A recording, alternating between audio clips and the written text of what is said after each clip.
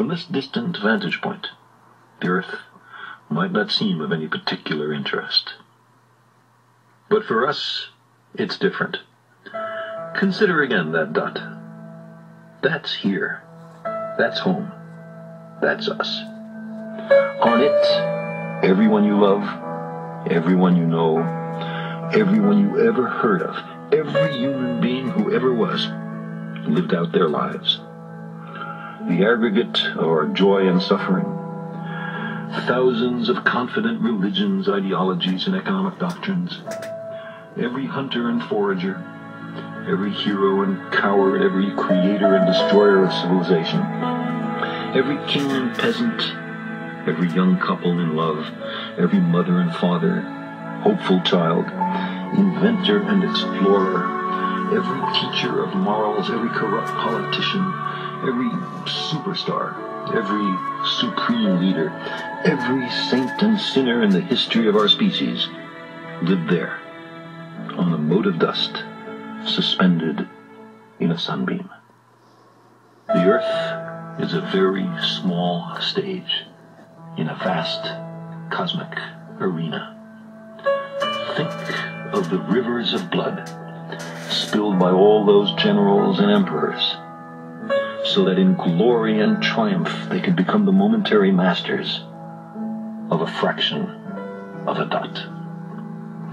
Think of the endless cruelties visited by the inhabitants of one corner of this pixel on the scarcely distinguishable inhabitants of some other corner. How frequent their misunderstandings, how eager they are to kill one another, how fervent their hatreds. Our posturings, our imagined self-importance, the delusion that we have some privileged position in the universe, are challenged by this point of pale light. Our planet is a lonely speck in the great enveloping cosmic dark. In our obscurity, in all this vastness, there is no hint that help will come from elsewhere to save us from ourselves. The Earth is the only world known so far to harbor life. There is nowhere else, at least in the near future, to which our species could migrate. Visit? Yes. Settle? Not yet. Like it or not, for the moment, the Earth is where we make our stand.